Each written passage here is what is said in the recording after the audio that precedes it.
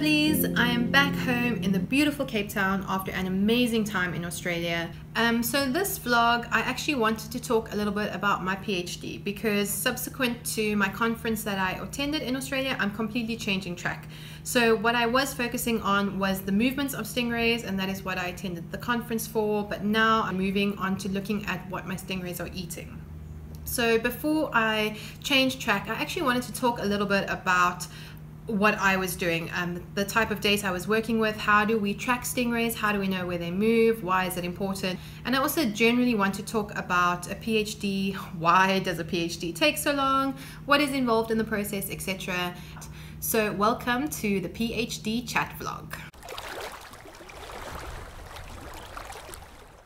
But don't worry, this vlog's not going to only be for serious boring stuff. I will show you other cool things that I do, and currently I am on my way to my mother dear for some lovely dinner, and I thought I'd show you this beautiful sunset that's happening in front of me.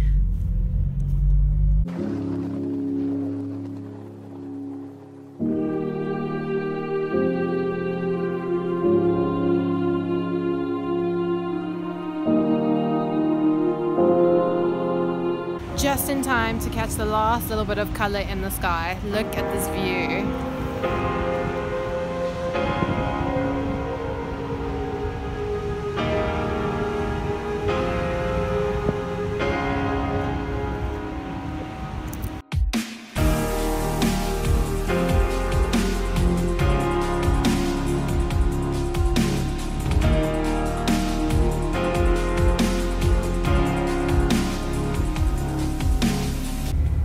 My dear friends, was a marvelously spectacular sunset, and because it's Motivational Monday, here's my little bit of cheesy motivation for the day.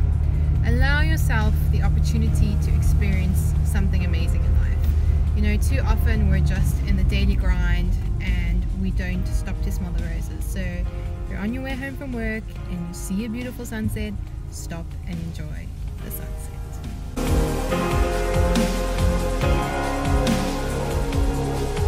So today is a Tuesday tea break with Telly, talking about telemetry. And that, my friends, is how you do a cheesy intro. But on a serious note, today we are talking about a technique called acoustic telemetry.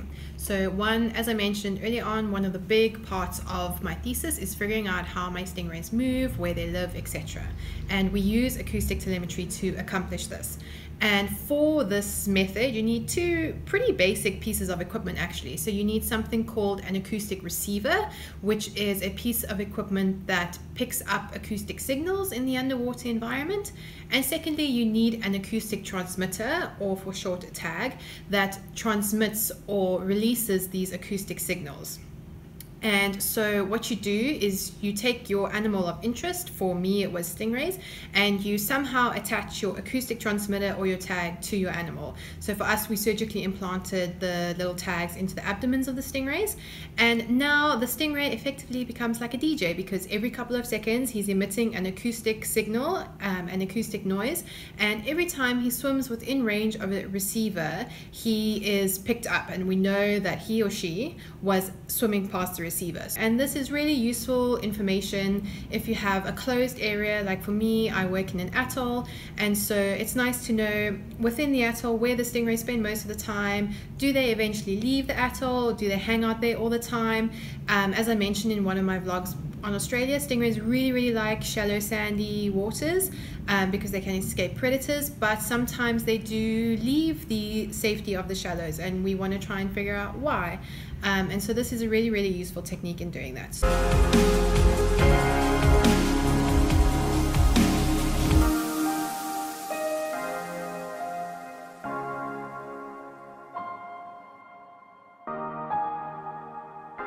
So what has my work week looked like? Well, thankfully I had a little bit of a break from data analyzing and stats and R and coding and all that.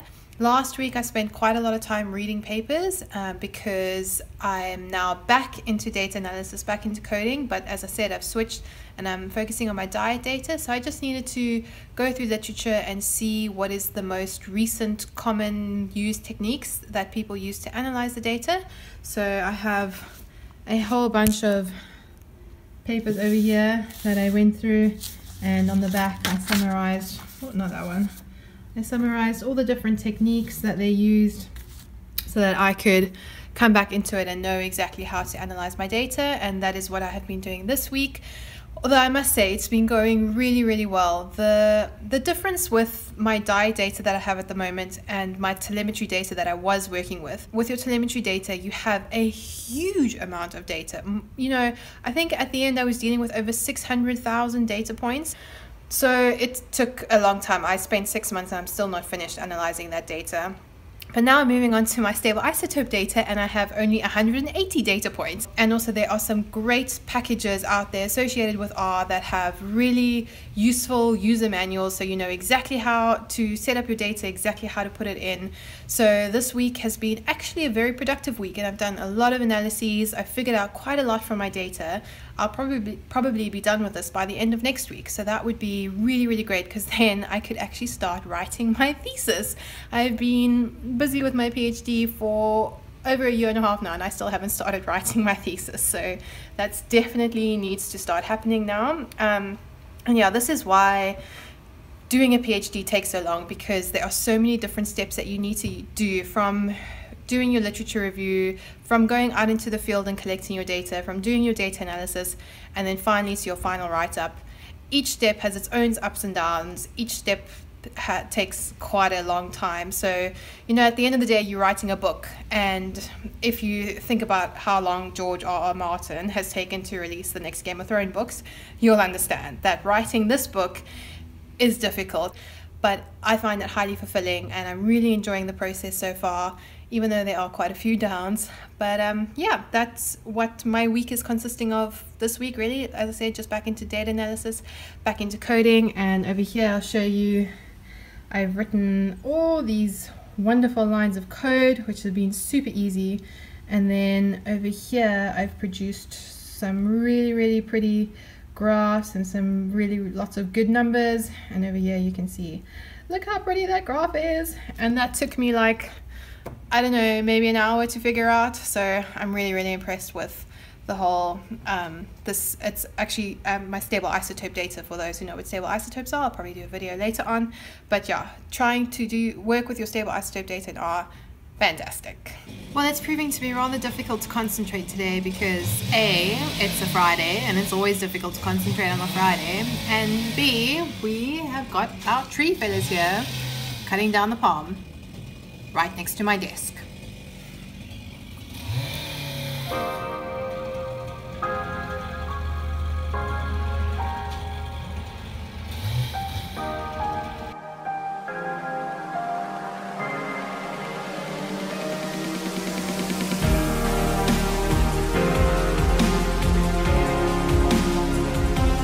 So as home was no longer a viable option to concentrate, I have come to a beautiful little restaurant just on the beach. It's actually the first really nice weather day of the week that we've had, so I've decided to come spend a bit of time outdoors, do some work, and yeah, enjoy the sunshine.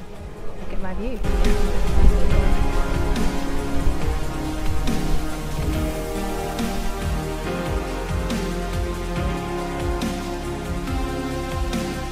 So I managed to convince my mother and sister and I to have delicious lunch. This is my sister. Hello. And this is my mother, dear. Hello. Oh, there you put the glasses off. There you go. Cool. And we're having some delicious fish and chips, and my sister's having some yummy chicken pie.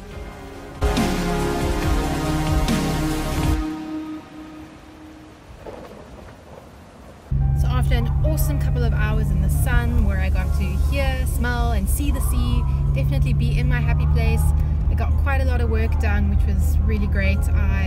This whole week has been quite productive actually, and I managed to completely finish a whole set of analyses. So Monday I can start afresh with a new set. So I'm really chuffed I managed to do that. I had a lovely lunch with my mom and sister, spent a few hours in the sun, which was definitely needed after this week of indoors. And now it is time for the weekend, baby.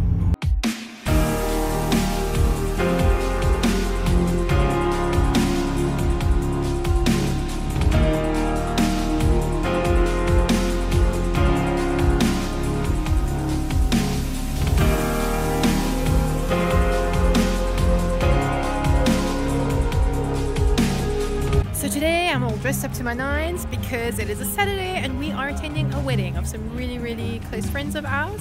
And this is generally how weddings in Cape Town go down. It's big wine country. We have a lot of beautiful wine farms, so generally people have their weddings at wine farms and it's beautiful. We have a beautiful outdoor area over here that people are enjoying. There's lots of games, lots of free booze, lots of good food. So yeah, it's turning out to be a fabulous afternoon.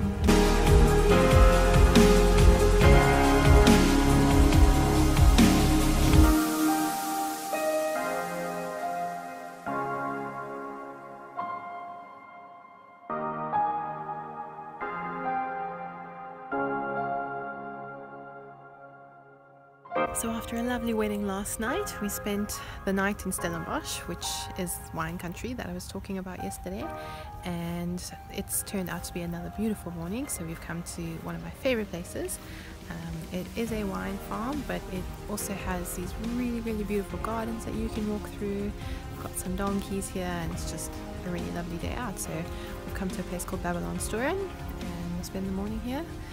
And that's going to be it for my weekend, and that's it for my week. So good work week, fun weekend, and with that I'll wrap up this vlog. See you next time.